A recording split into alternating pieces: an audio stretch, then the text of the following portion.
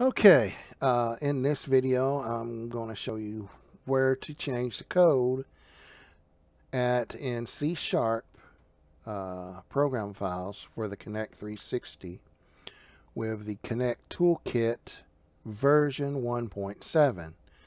I'm using 1.7, which is the earliest one because I've got the early Kinect 360 device, the 1414 whatever. The 1.7 works better than the 1.8 for me. Go figure. Anyway, after you get your camera installed, and you verify that by looking up your device manager, you need to have all four of these for your camera to work correctly. Okay? So, but, this is after you've done all that and you're ready to start programming yourself. You want to open up your toolkit, and I did this in C#. Here we are doing color basics. That's what you want to pick. Do install. Basically, you put the whole folder somewhere, and I've already done it there, but I'm going to OK and get that out. So you've installed it, and all it is this a Visual Studio file with all the different ins and outs. So you go ahead and you open this up.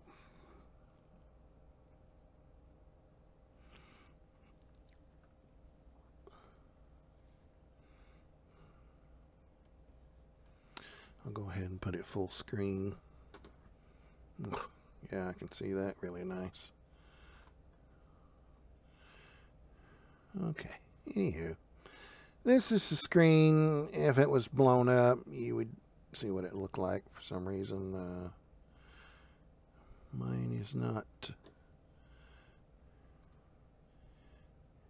that big.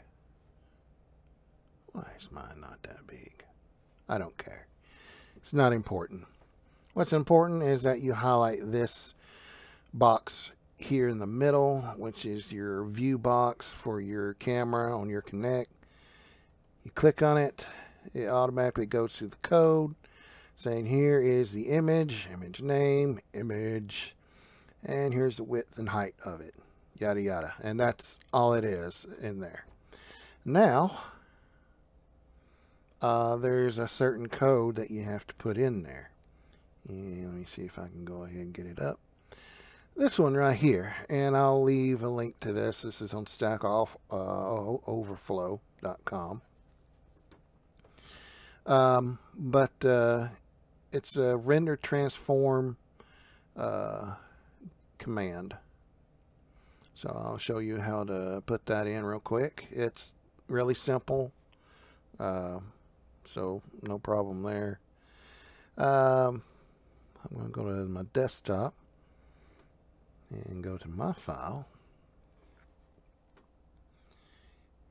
and I'm going to pull up mine. This is the one I've completed.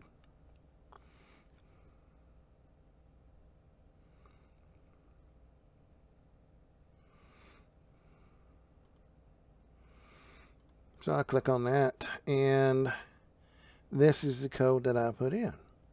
And basically, it's from here to here. That's all it is to rotate the image in your color basics. And you can do this for your depth image also, or anything you like.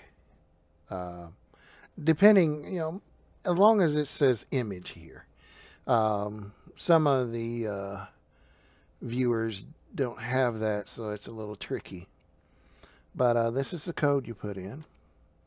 I'm going to go ahead and do that one. go up here, do this one. Okay, this shows you the code side by side.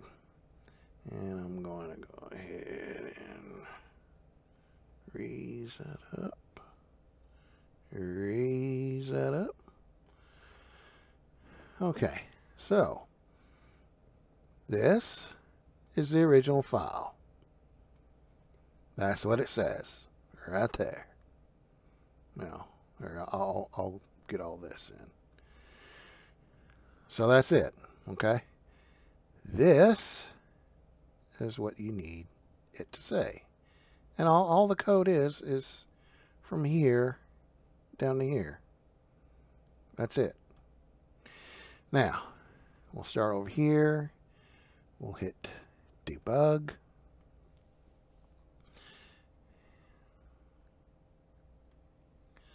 And as you can see, I got a picture of my tank that I painted when I went to pottery class with my daughter.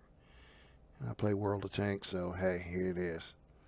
As you can see, the writing on it is backwards because it's mirrored like the Kinect originally has the image.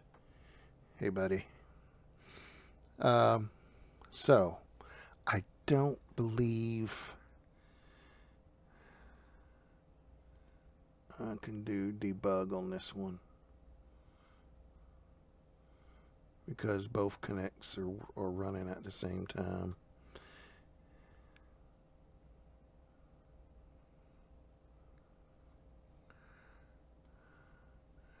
Yeah. So, that ain't gonna work. Gotta close this one first. But anyway, you see where the image is. Alright, so I'll close this window, stop debugging this. I go over here.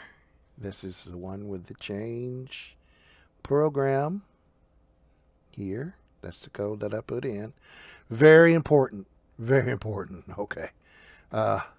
This little slash mark right here, take it out. Gotta take it out. If you don't, won't work. Will not work. Sucks. Spend hours trying to figure out what's going on. And I just got rid of that and it worked. So, hey. Anyway, after you put that code in,